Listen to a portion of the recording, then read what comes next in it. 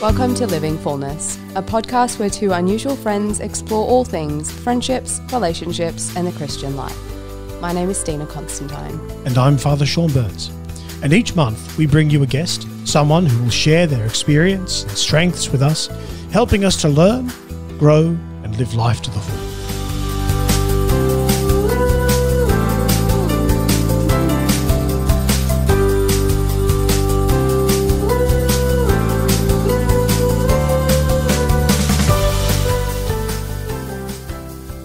Hello and welcome back to the Living Fullness Podcast. Today we're blessed with two wonderful guests, and Stina, please take away.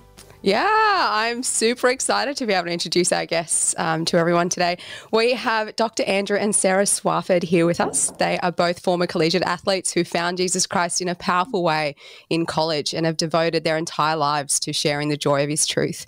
They speak frequently across the United States as well as overseas, so we've seen them in Australia. They've been out to Europe and to the Philippines as well, and they speak on topics like dating, marriage, the moral and spiritual life, and sacred scripture. Sarah is the author of Emotional Virtue, a guide to drama-free relationships. And Andrew is a professor of theology at Benedictine College. He is general editor and contributor to the Great Adventure Bible. And among his publications are What We Believe, The Beauty of the Catholic Faith, and Ascension's Bible Studies on Romans and Hebrews. They have been married for 17 years and together have 5 children. So all the way from Atchison, Kansas, Andrew and Sarah Swafford, welcome to the Living Fullness Podcast. Hey, it is so great to be with you guys. It's so great to be with you and your accent. I love your accent so much. We could say the same for you guys. The first couple times. That's right. Oh, I got to come to Sydney for World Youth Day way back in the day. Yeah. That was my first time ever being in Australia. And I just walked around. I was like, just talk to me. Keep talking to me. I love your accent. Oh, she was glowing when she got back. I Could not get enough. Oh, it's true. I was like, was I born in the right country? I'm sure I was born, but I really like visiting over there. Put me on Bondi Beach for a long time. I will stay there for as long as the Bless. It's great to be with you. I told Andy I couldn't wait for Swaff to meet you guys. Yeah, so thanks so much for having me. It was so awesome to be able to meet you in person, Sarah, when you came out a few years ago. Can't remember what year it was, but you came out and did a few talks across New South Wales and Victoria as well, which was such an awesome experience. And then to be able to meet you now as well, Andy, it's just awesome. So thank you so much for being here. Blessing. Yeah, thanks for having us. I was telling you off air, we're hiding in Andy's office up here at Benedictine College. Everyone's always like, is that your house? And where are your children? It's kind of quiet. We are purposely here because it's quiet. They're hiding. No, I'm kidding. They're just super disciplined, super holy. So, yeah, they're just so quiet. They're so good. They're so polite. No, we have a 3-year-old who would be sitting on my lap and his head would be just like popping all the time. Yeah. So this way you can actually talk to us, and we're excited to be with you all. So, but hello to all of the Australians that are listening. We love you. Thank you for always just being such a light over there, because I know it's very, very hard to be Christian, to be Catholic, to be faithful over there, and it's very hard to just to live like a life of just moral goodness and beauty and truth. And so I loved being over there, but I know you're fighting some intense battles. And hello to all the Americans that are also joining us tonight. We have a lot in common with our Aussie friends. And so it's just really wonderful to have these two beautiful communities, people from all over the world probably joining us tonight. Yeah, absolutely. Bless. Thank you. We might just kick it off with, we've got a few questions that we'd like to get through, and we suspect we're probably not going to get through all of them, so that's okay. We'll just see where this conversation goes. We talk fast, not as fast as the Aussies, but we do talk fast, both of us. So we'll slow down but get as many questions in as we can. We'll just see where this goes. So really the first question for me is, I came across your work, Sarah, many years ago, and it was a time and a space where social media just wasn't that big of a deal. Like we had Facebook, Instagram, I don't think really was a thing. And so I guess emotional virtue looked a little different back then as opposed to the way it looks now. So I'd love for the both of you to be able to sort of talk a little bit through what you see that change looking like in terms of relationships and in terms of living out emotional virtue in the here and now when we have a culture and a world that is so fast and so about immediacy, and we have fast fashion and we have relationships that move so quickly. They go from skipping courtship to just going straight into sexual relations, or moving in straight away, and buying a house and not thinking about children and marriage, but just getting a fur baby. Like, we're just sort of skipping and going to that next spot all the time. So how do you sort of see things having changed, or what do you think that might be about? And also, what do you see the challenges being here and now, and what can we do about that? Oh my gosh. I'm so glad we have 7 hours to talk about everything we want to talk about. This is why I said we might not get through all the questions. I know, right? Yeah. I'm just kidding. That's just such a loaded question. Yeah, it's like, wow, I started doing ministry as a dorm director in 2007. So don't do the math. I'm 25. It's fine. Just don't do the math. But we've been at this for a while. And yeah, you're right. I started in the dorms watching Facebook blow up and texting, this thing called texting, which I think has changed relationships just as much, if not more. And then Snapchat kind of took over texting in some ways. And now we have TikTok, and we have like just a whole other world. So I know I have a lot of thoughts about it. I think I'm going to let Swaff go first, because everyone thinks that, oh, Sarah's the relationships guru. I'm like, everything I've learned. So I think I'm going to have him start, and then I'll jump in after, because I'm kind of excited to hear what he has to say too. Well, I mean, in the States, the way we say it is I married up. Oh, sweet. You two are beautiful. I mean, there's a lot. There's so much that this is not an answer, but the first thing that comes to mind is, so on the one hand, so much has changed. But yet, in some ways, human nature is what it is year after year after year. So one of the things, just for example, that I do in my moral theology classes, I give them a 48-hour tech fast, right? So they can't surf the web, they can't use social media, they can't text, they can receive phone calls, and they can make phone calls, they can work and school emails, but that's it. And they write a reflection paper on it. And they always complain and are like, oh, you're going to make us do what? They just can't believe it. And almost to a T, every time when I get their papers back, they report reduced anxiety. They report better sleep. They report better conversations. They often will say, I couldn't believe how much everybody else was on their phones. And they'll talk about how hard the second day was. And they'll often say, I couldn't believe you made us do this, but I hope to do it again someday. So, I mean, this is kind of a cheap answer, but I think and we could talk about our time in Florence with the students. I think part of it is, can we unplug and not simply get swept up in what everybody else is doing, and have this, as much as we like the connection, communication-wise, and all these advantages of modern technology, there is a danger of kind of a global culture just steamrolling everything local, and this kind of forced conformity that unless you get swept up in this thing, then you're just going to be left out. And it's like, no, what we need are, we need are small pockets of resistance, of real communities on fire for Jesus. I think back to JP2 and Poland and communism. I think about the things that we've done with students here. These sort of small, because you feel like people are afraid because they think they're alone. They think I'm the only one that thinks differently, so I just have to kind of play along. But the moment they realize, hey, there's Stina, there's Father Burns, there's other people who love Jesus. I want to build friendships and relationships based upon this. And you get 2 or 3 or 4 or 5 or 6. All of a sudden, you create a new normal. And I think, honestly, the long answer is we got to have the courage to create a new normal. Yeah, I mean, so everything you said, because it's so beautiful, but also I think that we have seen this firsthand, because we're old. Like, we've married 17 years, and like we're about to he hit the 40 train. I turned 39 for the first time this year, so I'm planning on turning it a few more times here. I'm kidding, but we're kind of old, and so we actually, our entire dating relationship, we didn't have social media, texting. We had phones. Cell phones were like the really big Nokia ones that were like too heavy to carry in your purse. If you remember that, you don't. So anyway, like I have such a heart for this, because I'm like, oh my gosh, how would we have handled this? And so when I saw like what was happening in the dorms, I was like, this is crazy. Like just watching the way I knew it was going to change the way people communicate. Well, now you fast forward and, I'm about to go do all these Steubenville conferences with these high schoolers, and these kids, young adults, young people, probably got their first phone when they were like 8 or 9 or 10. And so the idea of like, wow, remember before we had MapQuest or directions or GPS, like that is over. That is so over. Even the like 20s and 25-year-olds grew up with Instagram or grew up with Snapchat. Like that's real. So I think that you're that demographic of like 15 to 35. This is not going away.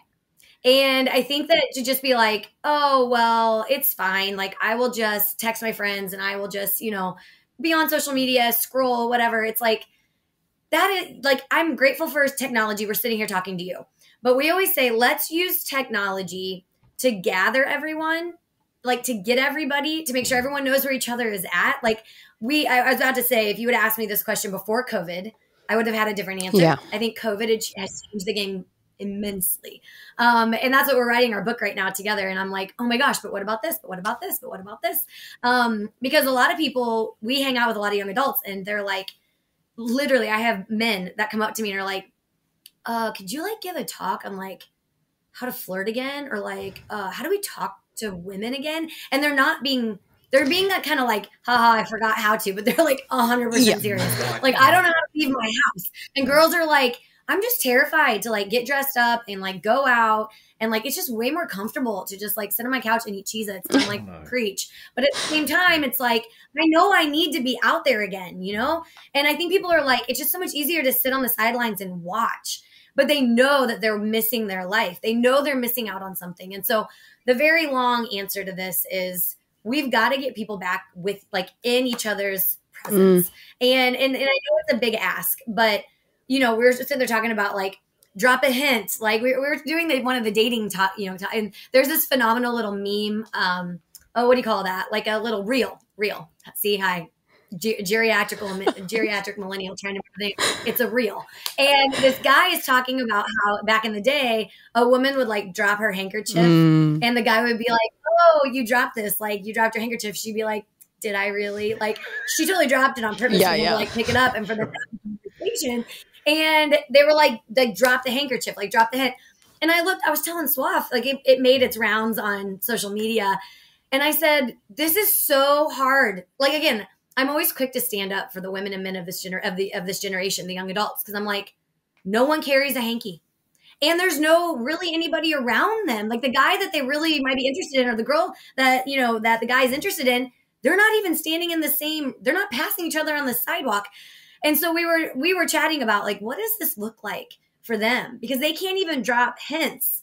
I mean, passing your number at a bar or, DMing someone on Instagram, that's just a different way of having to navigate relationships than we're used to, or even to be honest, that's hard. That's even harder. Because like, what did he mean by that? What did she mean by that? So this is a very long way of saying our goal is always to push people together. And again, we're not saying like we have a joke right now. We're about to host our first Find Your Spouse at Our House event.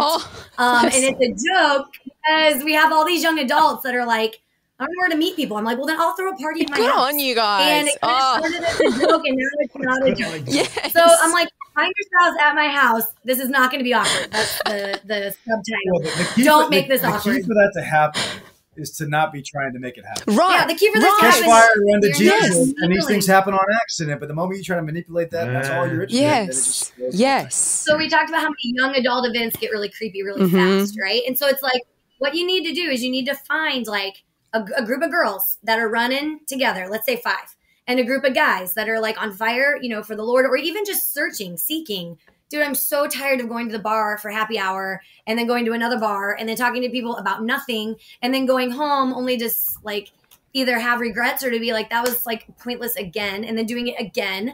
And I think some people are just over it. And I think they're like, there has to be a better way.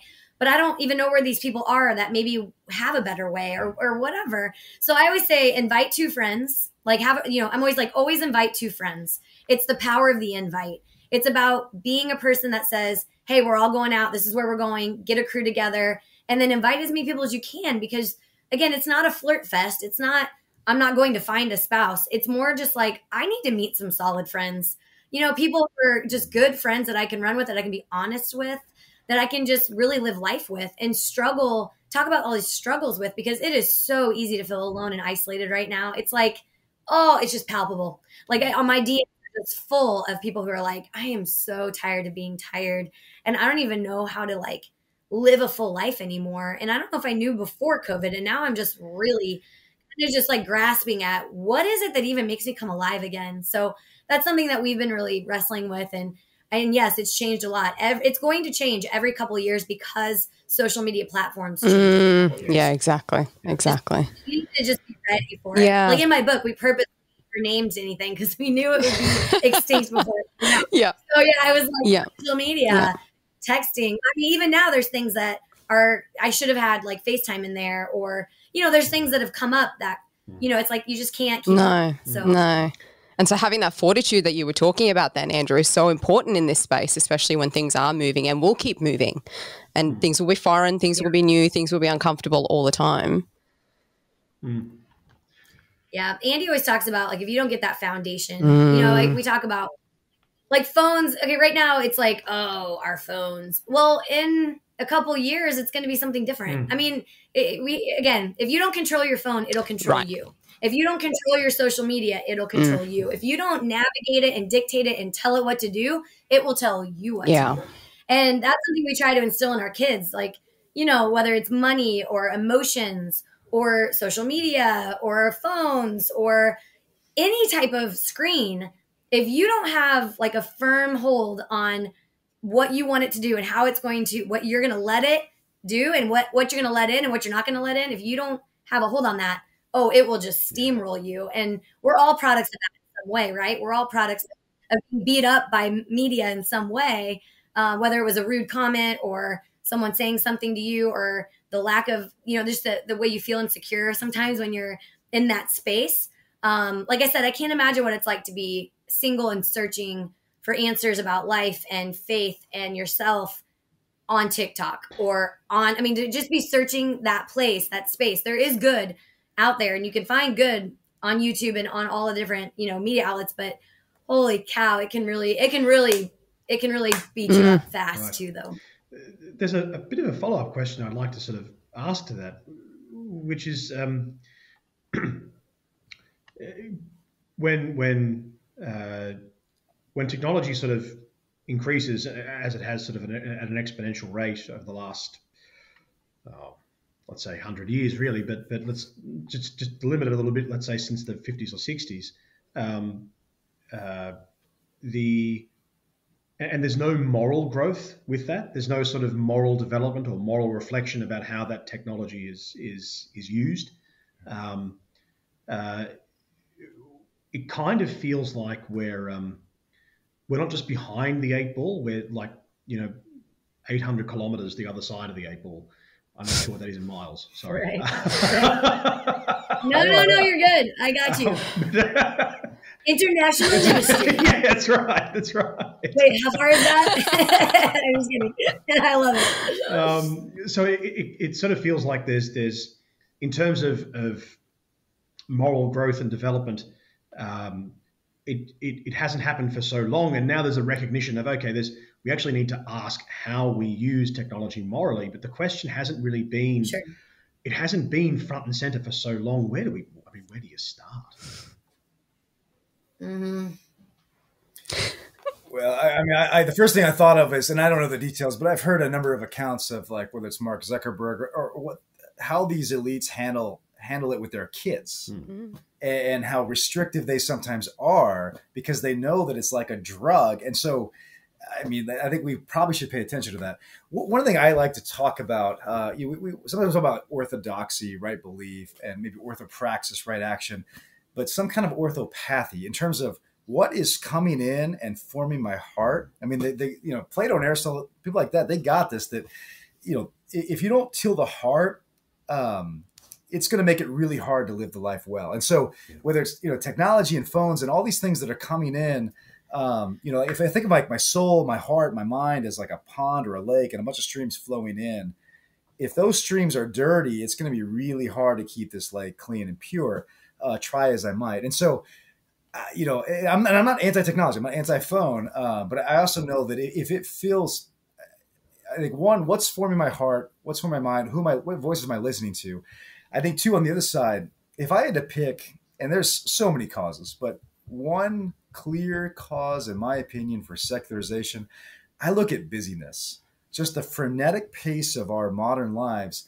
And if all I can think about is how do I get to the next thing, and if every waking dull moment is filled with mindless scrolling, I'm just not. When I get a student who comes to me and says, I'm really short with the faith, I'll say, hey, when was the last time you went outside at night and looked up at the stars?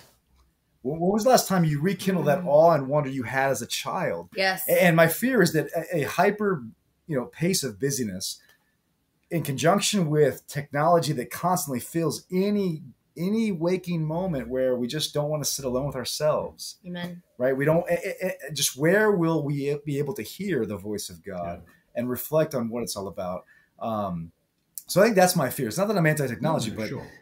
It's just the crutch that fills any and all silence. And really that 48-hour fast, that's really designed to kind of reawaken those lines of communication to our Lord, to transcendent truth, to kind of just reevaluate your life. And so many of them, I mentioned some of the things they say. Others will say, I had like 3 hours and I started drawing. I used to draw as a kid. I never have time anymore. And like all of a sudden I had all this time. It's like, again, that's my fear, is that we just kind of like back into this consumption that just dominates our life. And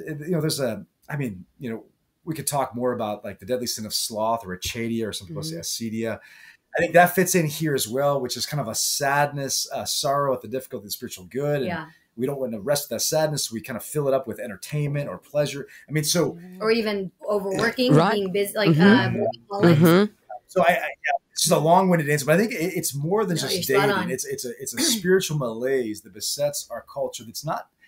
I think technology plays into it because it increases our pace, but it also steals our moments of silence. And I'll just piggyback on that just really quickly. I think that what I see on social media, Andy's on Twitter and I'm on Instagram, and we sometimes laugh at even how different those two are. I'm also on Facebook with my grandma and all of the moms and dads, love them, and all my high school friends. It's funny, like the lack of, people after I give a high school talk, they're like, what's your TikTok? Do you have a podcast? Those are like the first two questions they ask. I'm like, no, I'm Ancient of Days over here on the Instagram. But, just thinking about, like, again, I like to put myself in the place of young adults, or even, just us, and what he sees on Twitter, what I see on Instagram, and just even the differences there. But one thing I will say is this: there are going to be studies done on this. We are the guinea pigs. We know that. That is a problem. Like we know this is going to be a problem, right?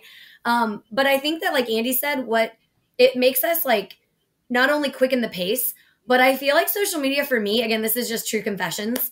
When I slow down and I look at the stars and I go to adoration and I go on a walk and I play with my kids and I cook a dinner and I visit my friends and I visit my family and I do all those things that have nothing to do with a phone, I'm very much in touch with and content with who I am. And when I'm on the phone, I am very in touch with what I'm not and everything that I'm not. And I like to bring this up because I'm like, if I'm a 39-year-old mother of 5 and I will get on this stupid phone and be like, oh, I need that. My house doesn't look like that. I don't look like that. How did she eliminate every pore on her skin? That's amazing. I need that. I don't drive that. I don't have that. I don't. Oh, okay. So I'm also, and sometimes I scroll and I go there looking for like comfort or praise, or I'm bored with what I'm doing in the moment, or I'm looking for just like a funny Jimmy Fallon reel, or, I'm looking for something to like fill me up or to validate me, or even sometimes you run across some really beautiful stuff. Like, yes, but there's 9 times out of 10, I put my phone down going, wow, that didn't really help. I'm feeling a little bit I have anxiety now because I'm like, oh, I didn't cook that. I didn't do that. I don't look like that. And now I'm just tired. And kind of bitter and a little bit overwhelmed. So, and I'm kidding. I'm exaggerating, but I'm not. And I think that sometimes when I get in touch with like our Lord, I'm like, oh my gosh, everything that I just feel so loved and I feel so valuable and appreciated. And then sometimes I jump on social media and I'm like, what am I even doing with my life? Like I need to, I feel all these expectations I feel like come upon me.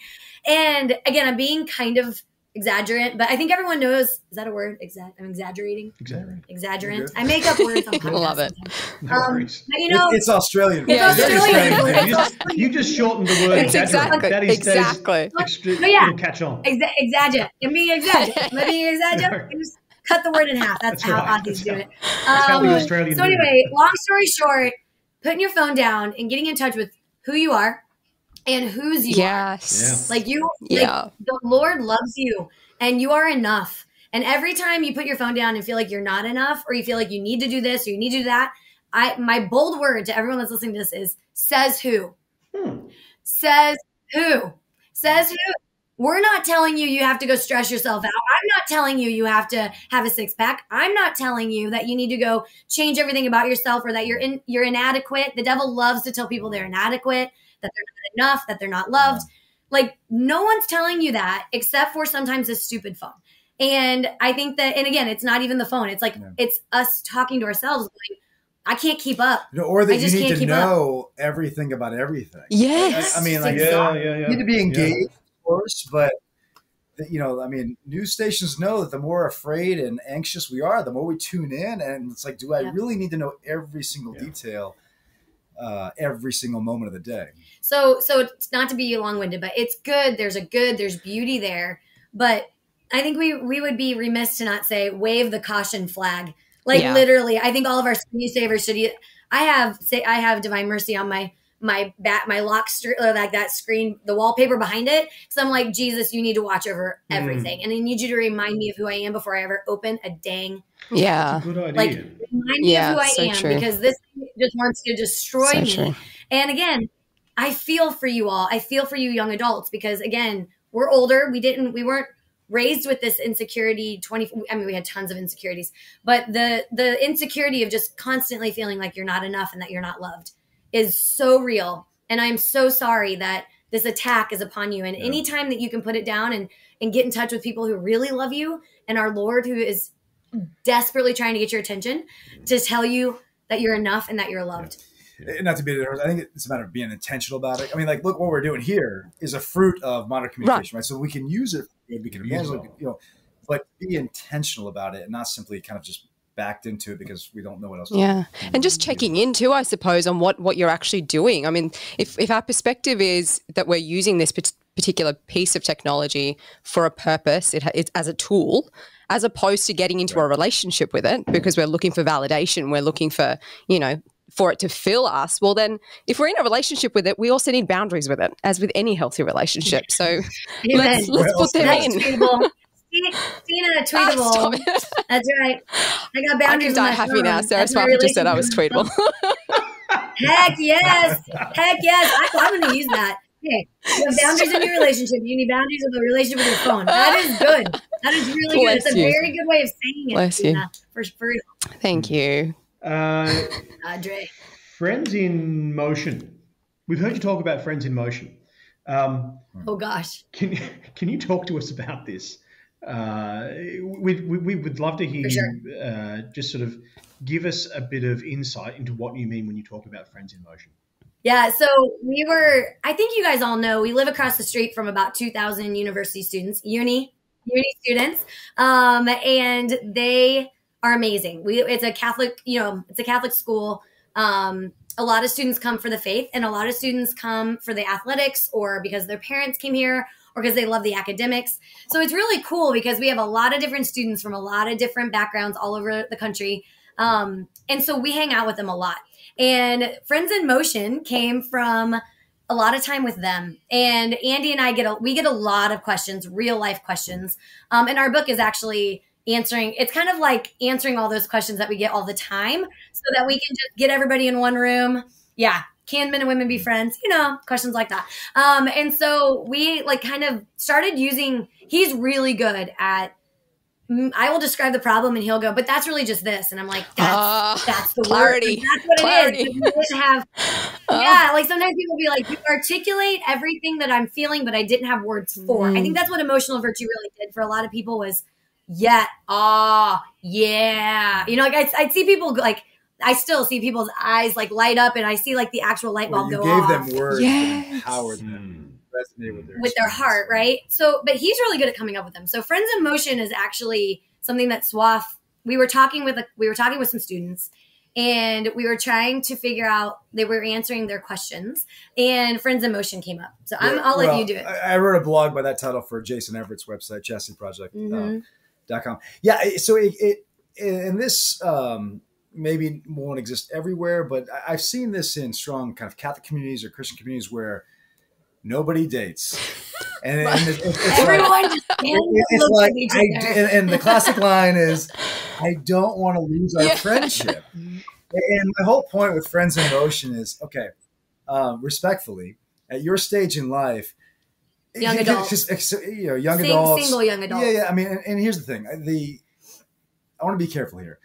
The people that you're attracted to as friends probably have some of the same qualities you'd like to see in a spouse someday. And that's not meaning to say that we're only approaching friendship as like a means to an end. Right. I'm not saying that at all, but it probably is the case that the people that you like to be around, that you respect, that you admire, probably are similar to the kind of person you'd like to end up with.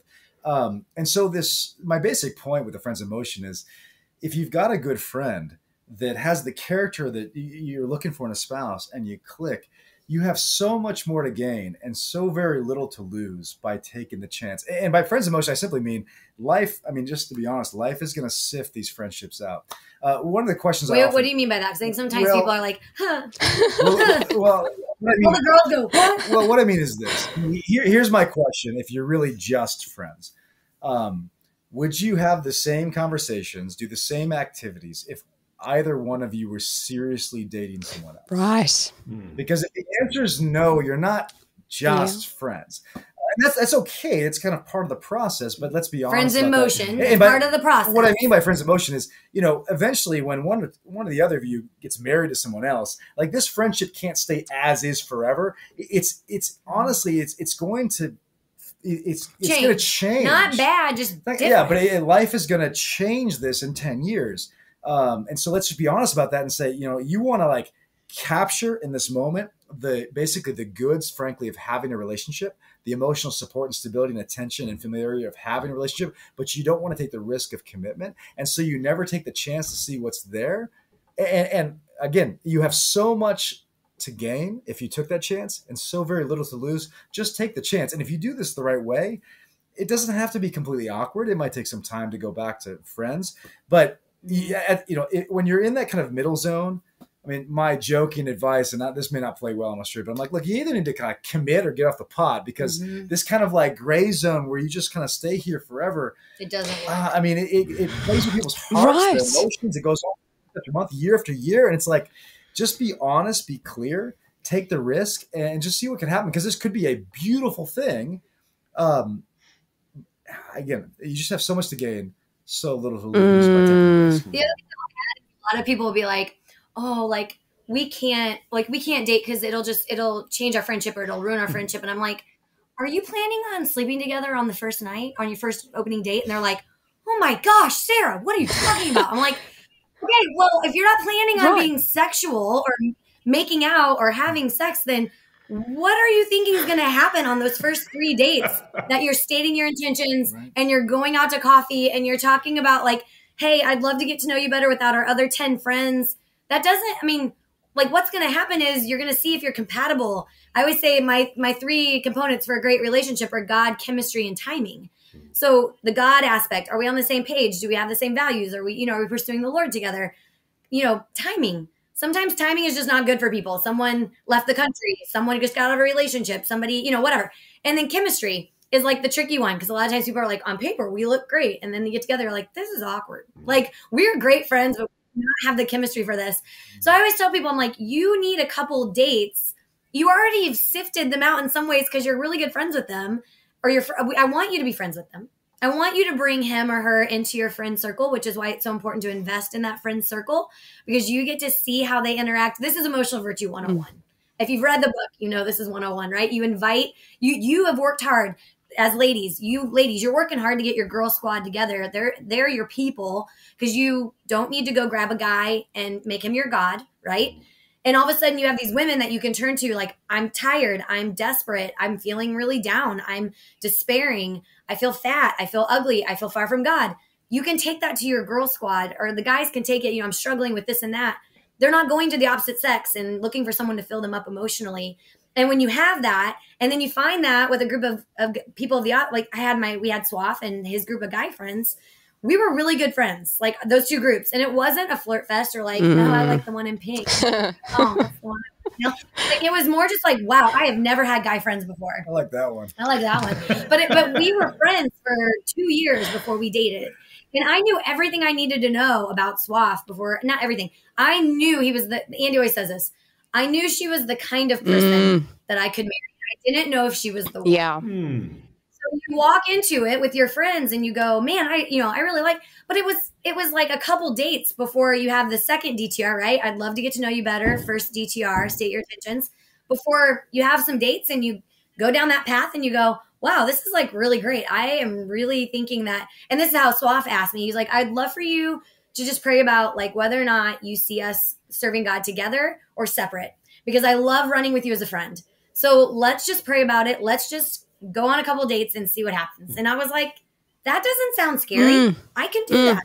And we went on a few dates. We had a great time. We didn't drop all of our friends. One more time. Yes. We didn't drop all of our friends. Preach it. We were still good friends with all of our friends. We hung out. They were actually really crucial in helping us discern whether or not we wanted to date. Right. And then we started down the road. We were like, hey, we should totally make this official. I think we should date. And that was like that second.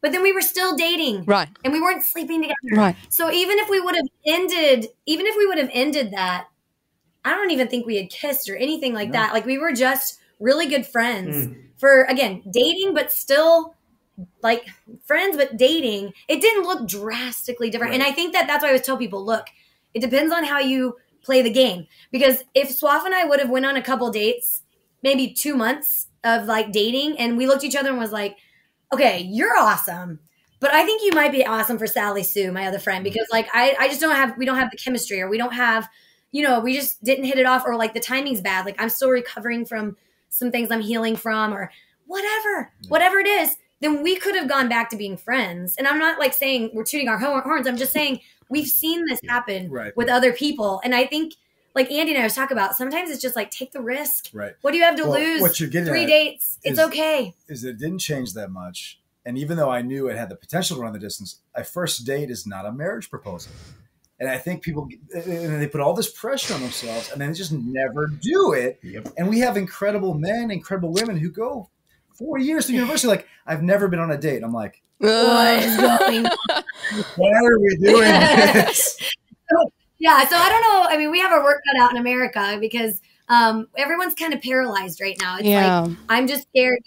We were talking about like back in the day, it was like fight or flight, like your response to fear. It's like, and Father Mike, we were at a conference with Father Mike, and he was like, no, it's not fight or flight. It's fight, flight, but more often than not, it's freeze. Yes. So right now it's like, oh, I just don't want to screw this up, so I'm going to do nothing. Like, I'm not even going to look in her direction because I just might screw it up, or I don't know what to do, or it's too hard. It's too much work. And, one of the things I wrote about in our book is the 4 fears.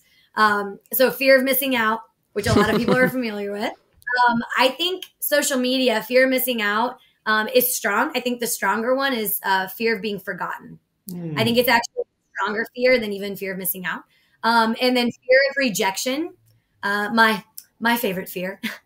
Fear of rejection is my one that I struggle with the most. And then fear of failure.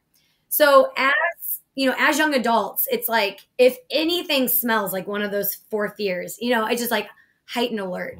And dating is just all of those. And I think that what happens is a lot of times I think people are like, I would rather just watch from the sidelines. And I don't even know if I want to be friends with the opposite sex, because it's just too scary. It's too risky. And I want to time out. So podcast time out. Everything we say and everything we are saying is hard. Everything that we are talking about is not easy. And that's why I get really like, I get like fierce and fired up, because I'm like, I just want to help, and I just want to take away your pain and your sorrow and your grief and your loneliness and your isolation and your doubt and the fear that you're not enough and the fear that you'll never be happy. Like, I want to take it all away, and I want to punch in the face everything that's making you feel that way. So I come across as really strong, but it's because I'm like so passionate about this. And I just want you to know that everything we talk about, we are not sitting over here in America going, it's so easy, just like that's not what we're saying. Like, we are saying this is hecka hard, and you are in a dogfight. And just don't sit at your house and think that you're in this alone, because you are not. Like, we are hearing this from everyone that this is just so hard. And we just want you to know that you're not alone. And we want to give you tools to at least try. It's like whack-a-mole. Do you guys have that game in Australia where the mole comes up and you pop it, and then it comes up again and you pop it? I feel like that's where young adults are right now. You're like, yeah, I got it. What the heck is that? No. Like, it's just a constant, like, attacks are everywhere. And we just want you to feel empowered and excited about the fact that it doesn't just have to be the way that not only the world and social media portrays it, but it doesn't have to be so full of anxiety and fear and hollowness. You know what I mean? I see a lot of emptiness right now, and I'm just sad, and I'm mad, and I'm fired up, obviously. Sorry, Swaff knows this gets me going. Yeah, it's beautiful. I just want people to know that we know it's not I'm sorry, I want people to know that we know it's not easy. Yeah, that's beautiful. There's something there that sort of strikes me in relation to what Padre and I talk about on this podcast, on the Living Fullness podcast, in terms of friendship. And we often talk about risk, and that actually love means that there will be risk on this earth. Like, that is something that we consistently have to remind ourselves and dialogue around. And so when it comes to what you're talking about in terms of friends in motion and there being an element of risk involved, of course, yes, there's an element of risk. But if you truly love that person, not in the romantic sense necessarily, but truly as a friend, and you want the good of the other, you are going to do whatever is required to protect them and shield them and take care of them. So, you know, in the example that you two both used there of each other, you know, if there was a position where the two of you felt that your friendship couldn't move into the romantic space, the fact that the two of you had a good enough friendship to be able to then turn around and say, hey, I don't think you and I are meant to be together, despite the fact that you're awesome, I think you're actually better suited for someone else. You've actually got the best intention for the other person in mind. You've got their good in mind. Whereas that almost seems like a foreign concept when it comes to friendship. Like, it can be so, because who do we have actually coaching us in this space about how to grow an authentic friendship? The other thing that I would say is, and this is for all my men out there, a lot of times people are like, oh, you talk about relationships, so you like do women's ministry. I'm like, dude, it takes two to date. Like, what are we talking about? Like, girls can't date themselves. And so I always tell the guys and girls, I have a lot of guys that come to me often that confide in us that they were a part of a breakup or a relationship that didn't go well. And I think a lot of times girls have people to talk to about it, and a lot of times guys do not. And they're like, oh yeah, it's fine. Yeah. Like, we went our separate ways. It's fine. And they're not okay. And it was really hard on them.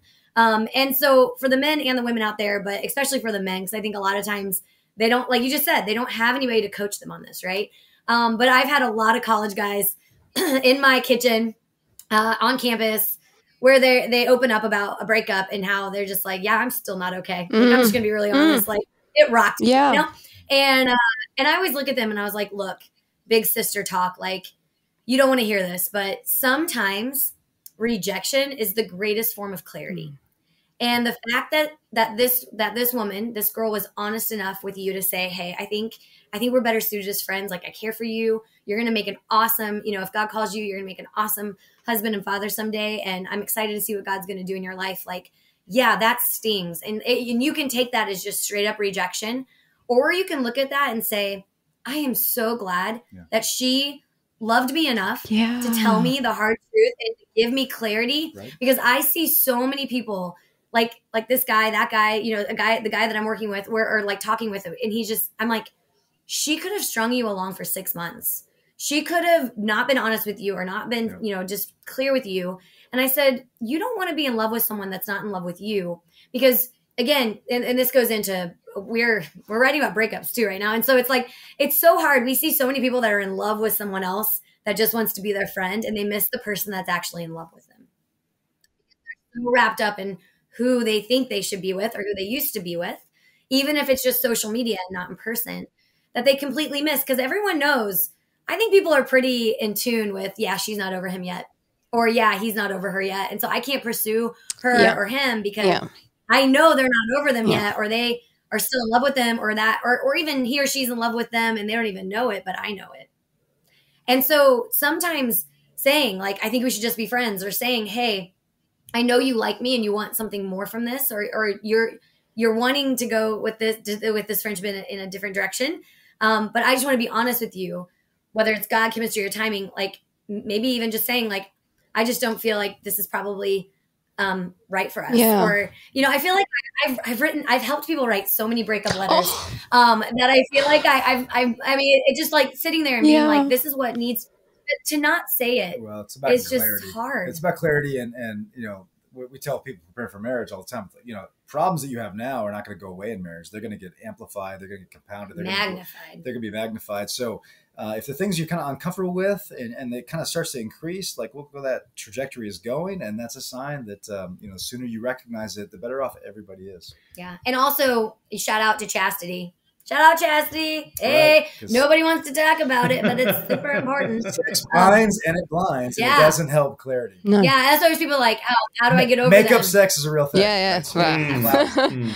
So I always tell people, I'm like, I was like, breakups are going to be the worst and hardest thing in your life. It's going to continue to be that unless you change the way you date. Yeah. And everyone's like, oh, and I'm like, I'm just being like, everything I'm saying, I am trying to save you heartache. And I always tell people, I'm like, if you're dating someone that you can't see yourself marrying, then you're not dating them, you're dating heartache, because that is what you are dating. And it's always just hard. You can almost feel the air come out of the room when I speak on this stuff, because they're just like, wow. But it's like, look, don't waste a year, 2 years, 3 years of your life. Don't hurt out of respect for them and yourself. You have to be, I always tell everybody, repeat after me, sincerity and clarity.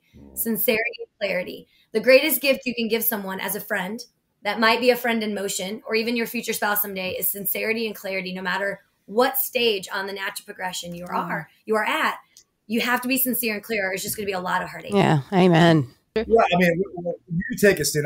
But one thing that can connect the drop in the handkerchief and the friends in motion is I know, you know, in different cultures and contexts, well, the guy needs to make the ask and the woman wants to be pursued, and we don't want to make it easy on the guys. And yes, and yes.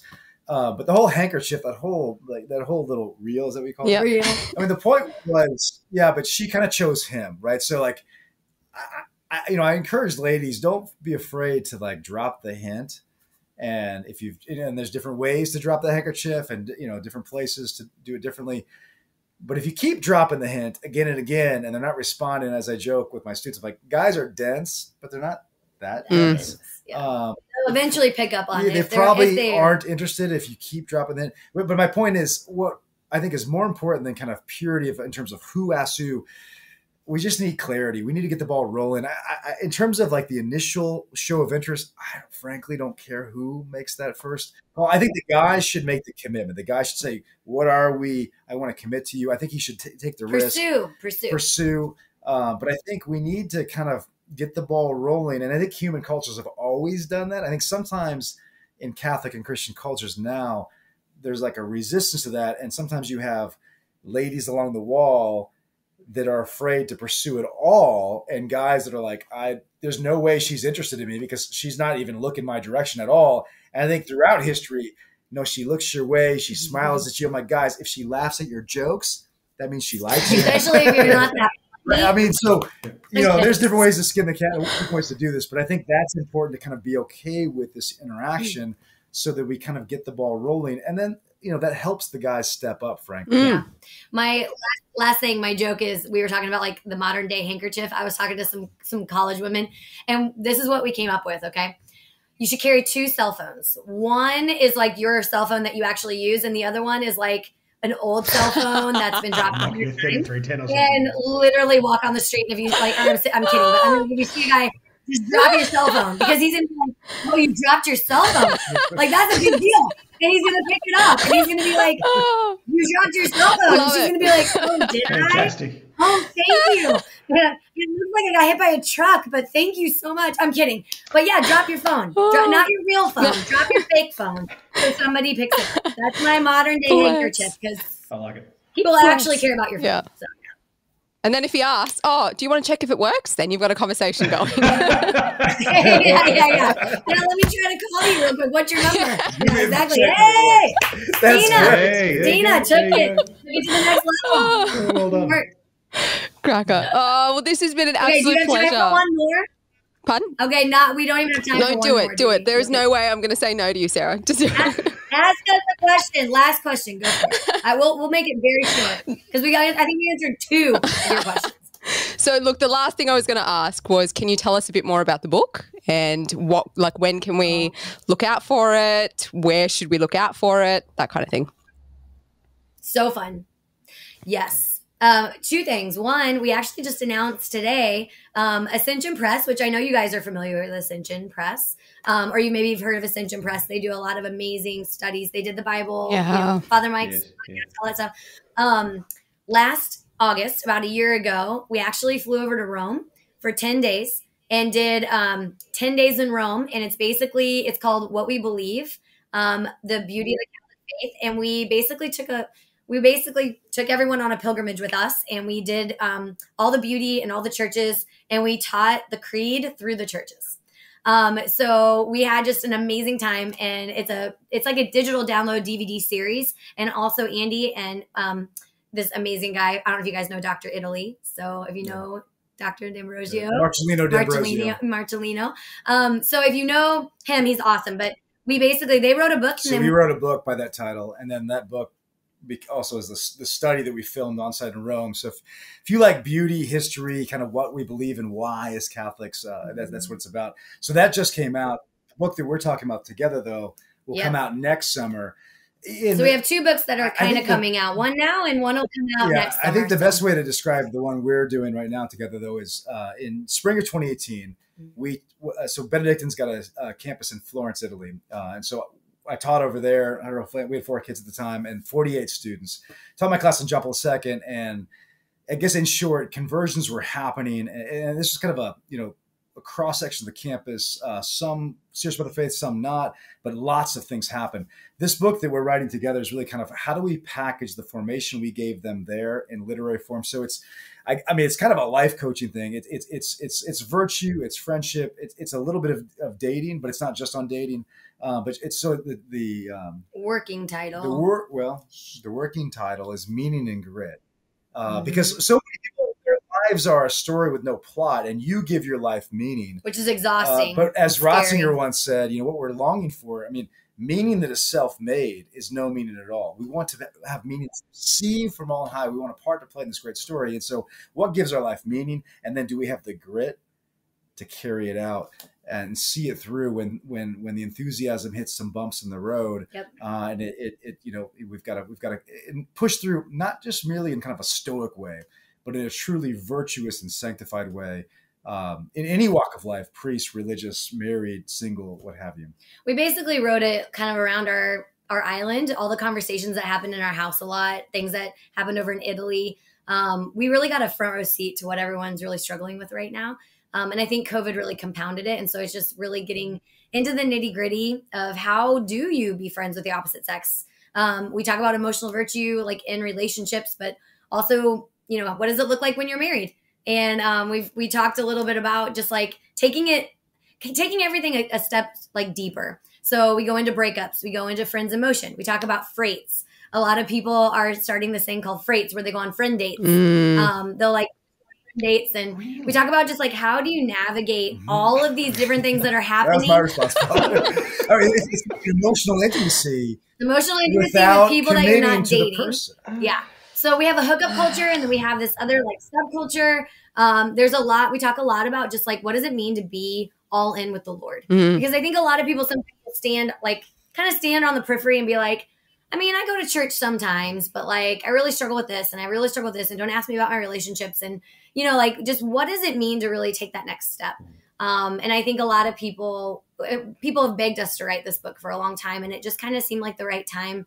And again, it's just journeying with some older, like we always love being like a big brother, big sister. And so it's really just us kind of loving through. It's very hard to write about it. We would much rather speak about it.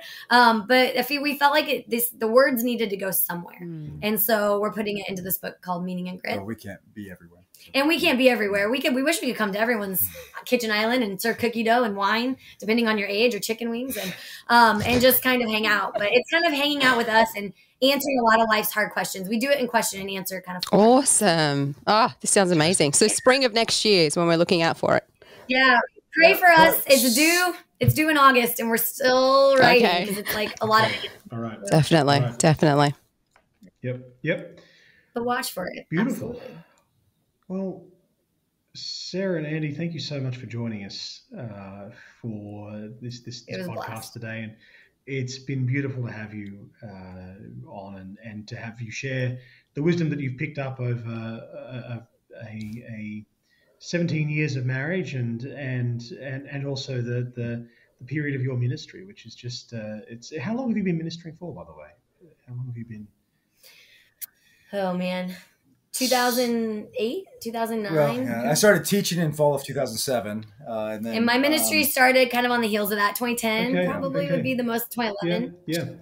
So, it's been a while. So it's and the learnings that you've shared from that, and the way that you've shared them with us, the passion that you shared them with us. Thank you. Yeah. Father Burns, thank you all for all that you do and your witness. It's really a blessing to be with you all today. Yeah, I have to share this. I was telling Swaff, when I first met you, Stina, I remember you took like a train and a plane and an automobile. I remember meeting you, and I was like, this girl, I was like, she's just strikingly beautiful. She's so faithful. And I remember literally, I remember thinking, and I think I told Charbel, I was like, that girl, like the Holy Spirit has an anointing on her life, and she is going to do something. And then when you started doing ministry, you were so cute. You were like, do you care if I use your book and use the discussion questions? I'm like, girl, that is why I wrote the discussion questions. Like, take them, print them, put them under people's doors, on people's cars, do whatever you need to do. Because I know that the battle is hard over there, and I never want you to feel discouraged, because I know that it can get really frustrating over in Australia, because there's just so few people who are paying attention, and like, really, they're so stuck sometimes. But I'm telling you, you guys are lights, and people are really, the darkness is just getting overwhelming, and they're looking for the light. And so thank you for being a light. And I'm so grateful for all the work you guys are doing over there in Australia. And we can't wait to come back and hang out. So we're praying, come on, Lord, make that happen. We would love to come hang out with you guys. But thank you for all that you guys do. Thank you. Thank you for being such great witnesses as well, and, role modeling essentially from the other side of the world for us. So thank you for that. Oh, gosh. Yes. Yeah, it's been a blast. God bless you guys. Thanks so much for having us. So we will end this episode with a couple of rapid fire questions, which is what we throw at all of our guests. Oh, that's right. Oh my gosh, I love it. So there's probably like 6 questions, and we'll just take it in turns. For this one, though, because you're a couple, we thought we might ask you to guess the answer of your spouse. just to mix it up a little. That's fun. So for your spouse, which would they pick? First question, tea or coffee, and how? Ooh, I know. Swaff is coffee black. Good man. This is true. All right. You would say coffee with like an ounce of coffee and a whole lot of cream and sugar and other niceties. Yeah. The works. Cream and sugar with a shot of coffee. Just enough caffeine to make it work. Like, I need the caffeine. I don't want to taste it. So we're opposites for sure. What things or moments create a sense of nostalgia for them? Oh, nostalgia. My answer for you? Yeah. That's a beautiful question. That is a great question. We have so many different points in our life. Well, yeah. I mean, songs for you, I think, would be one. I love music. I love praise and worship. I feel like all the senses, like smells remind you of stuff. I know. I love songs, visuals. You're much more observant than that's true. I would say for Swaff, nostalgia for Swaff he has an unbelievable memory. Like unbelievable. Well, he'll be like, we took a lot of classes together from Dr. Ted Shreve, you know, Dr. Edward Shreve. He was our professor in college. He really, we wouldn't be married without him because he wouldn't be Catholic without him. And so we really love Dr. Shreve. We owe so much to Dr. Shreve and his wife, Beth. They're the godparents of our eldest son, Thomas. Yeah. And so, but I would say for you, like anytime we run into like a quote or even like a saying or something, he'll be like, yeah, do you remember Dr. Shreve said that in moral life class when we were sophomores? And I'm like, what? Wow. Like, I don't remember what I had for lunch. Like, or he'll like run into like I know, he's like such a nerd. He's a very good looking dork. But I'm like, oh my gosh, or I'll say something like a quote and I'm like, oh, I love this quote from the saint. He's like, oh yeah, it's in the book, da da da da da. Oh, I love that book. I read it, da da da. I'm like, I just know the quote. I don't even know what book it's in. So yeah, he's got a phenomenal memory. And so for me to like recall, he has a great recall, which comes very in handy being married to someone with great recall. Yeah. Yes. Yeah, Padre, we have a follow-up question for that, which we'll ask in the Patreon section, I think. Yes. Oh, Yeah, I know. totally. Love it. Question 3 is, who would be their holy crush and why? Who would be their Oh, holy Their holy crush. crush. So like the, you know, Gosh. saintly crush, Bible crush. Who's your favorite Oh my patron gosh, a saint? saint. That is a crush. I like that. Padre hates this question. Wait, this is fun because I have literally never thought of this. Like a saint crush. That is, So not a, okay.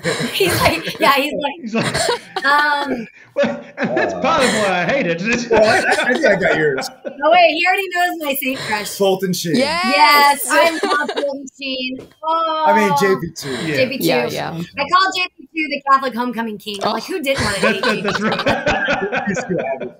I mean, please. Totally. JP2 is so Totally. obvious. Besides JP2. Totally. Yeah, I would say JP2 or Fulton Sheen are both. Oh, it's always funny. It's like the question of who do you want to chat with in heaven first? You know, Yeah. it's like, oh, I have too many stops. Yeah, yeah. I have too many stops. I don't know. As a female saint, you have so many like favorite male saints. I'm trying to think of the fun like holy crush. I would say You probably. call me sexist? No, I'm saying that you probably love. Well, I'm going to go with St. Catherine of Siena because we named our daughter after her. I would also say Mother Teresa. Like, I think she's really high on our female saints. Yeah, those are good. Saint Dymphna, we love Saint Dymphna. Yeah. Yeah, how do you know Saint Dymphna? We love her. Yeah. Who's your? I mean, you have to tell me. I don't even know. Tell me so I I can don't be know if I jealous. know, but I think Edith Stein. Oh, yeah. Edith Oh. Stein.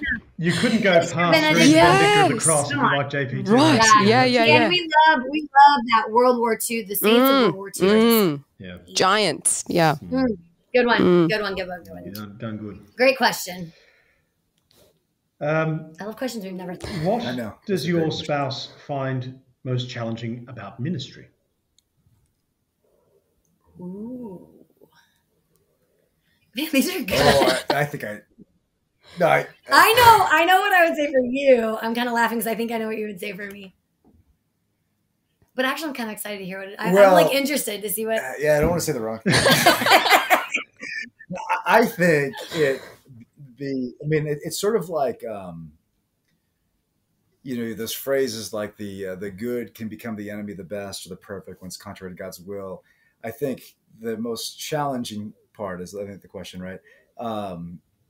She does a lot of things really well, really, really well.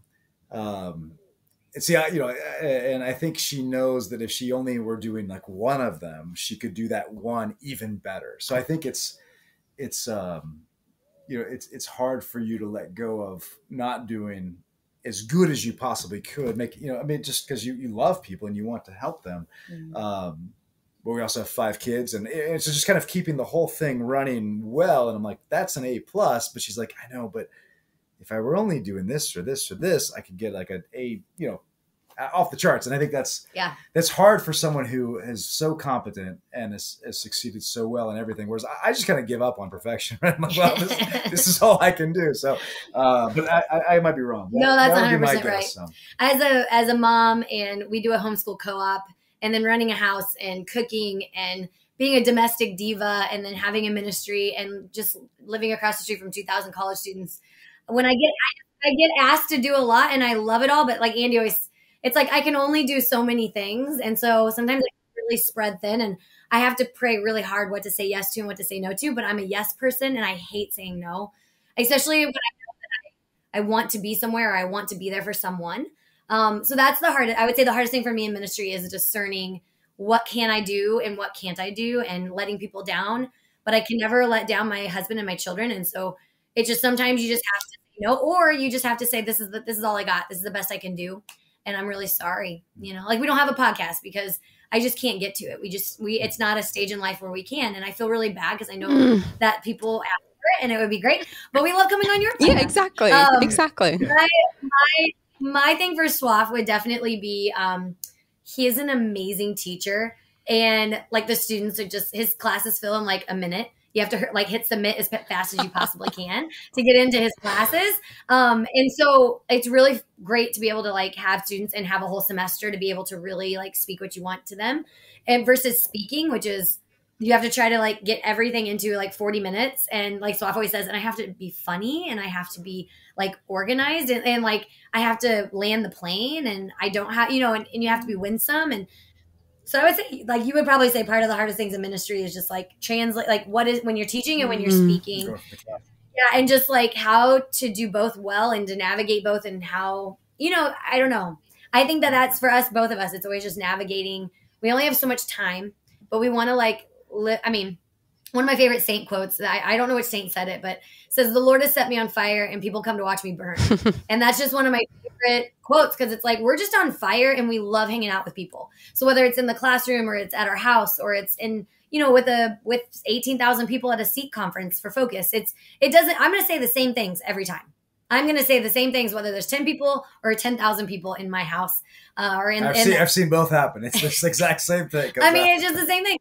I'm just like, we burn with the love of God, and we want people to burn with us. And so it just navigating how to do that well, and not be, and still be whole, and still be full, and still be praying, and still be parenting, and still be, you know, our relationship is the greatest witness to our children and in ministry. And so our love for each other.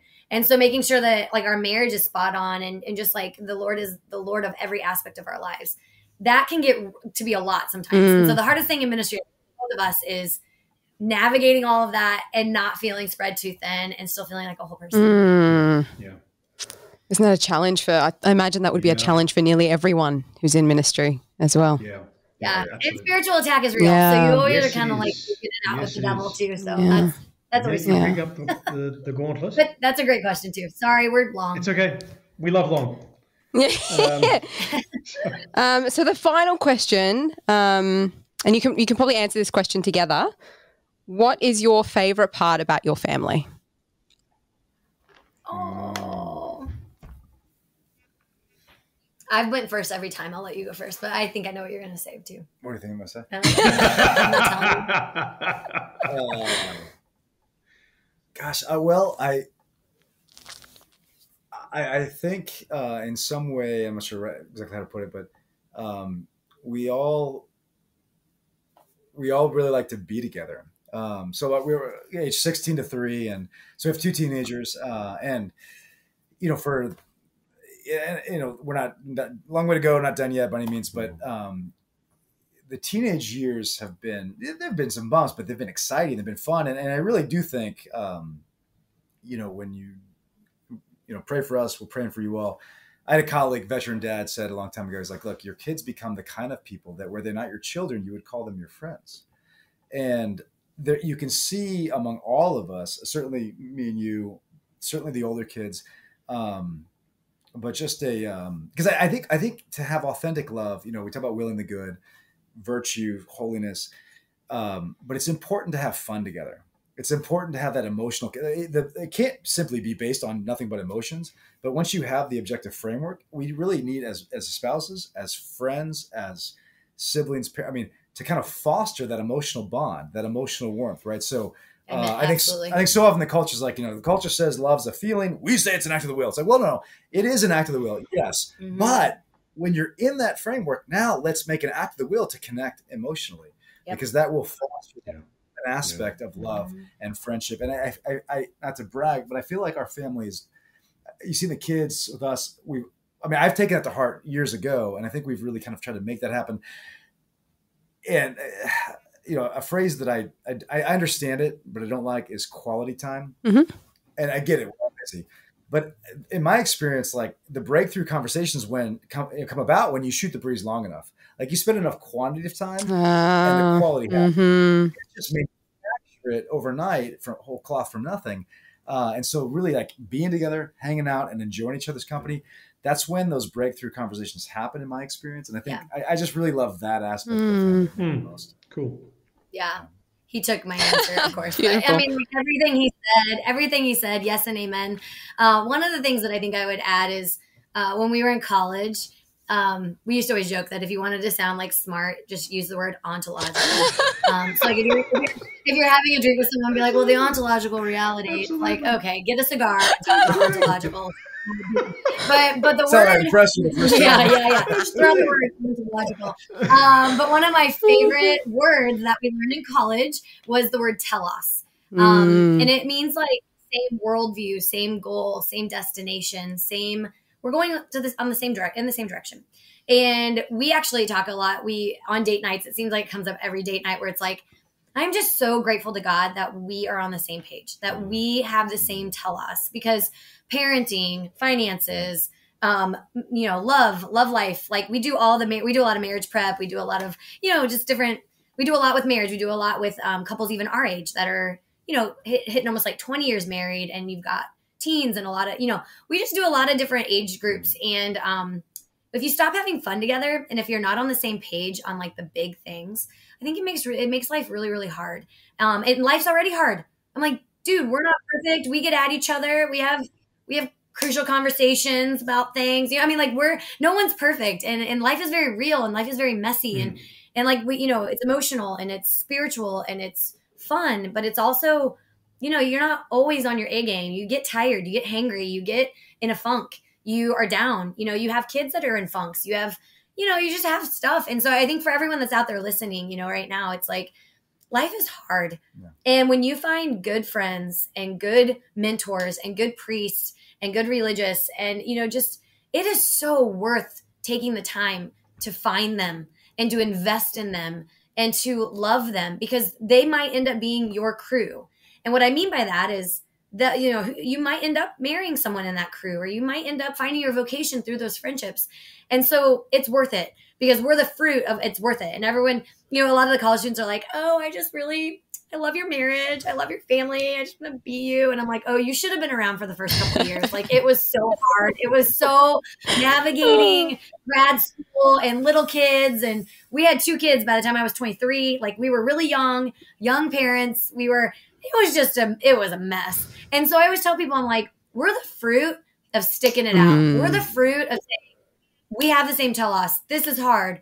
We're going to just like stay close to Jesus and just battle this out. And so I think I just really, while we're ending some of this, it's just like, man, it is worth the risk to just dive in and love hard, because there'll be rejection, and there'll be times where you're, confused, and it's going to be hard, and there's going to be struggles, but dude, this is worth it. Like, what else is worth it? You know what I mean? To know your vocation, looking at Father here, or to know, the struggle is real, but so is the joy and the fruit, and just the companionship and the fellowship. And we love what we have, but we work at it, and we've worked for it, and we've prayed together, and it doesn't just happen. And so again, in our family, we're close, we love each other, but it's because we spend a lot of time together and we invest in each other. If that makes any sense. Absolutely. Yes. Absolutely. Yeah. Not easy. Worth it. Yeah. Beautiful. Oh, thank you so much for being on the podcast with us today, Andrew and Sarah.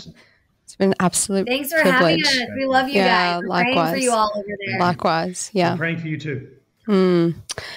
And for all of you who've joined either on YouTube or listening to our podcast, if you would like to see the behind the scenes conversations that we're about to have with Andrew and Sarah, jump over to our Patreon page and subscribe to one of the higher tiers, where we'll continue the conversation. But until next time, as always, know of our love and prayers. God bless. Thank you so much for joining us this week on Living Fullness. We hope that in this episode there was something useful or helpful, or something that blessed your life. If that is the case, would you please consider sharing this podcast with someone? Perhaps it will bless their lives too. Please also subscribe to the podcast and leave us a review. That will also help others to find the podcast too. And join us over on our social media, Living Fullness on Instagram and Virtue Ministry on Facebook.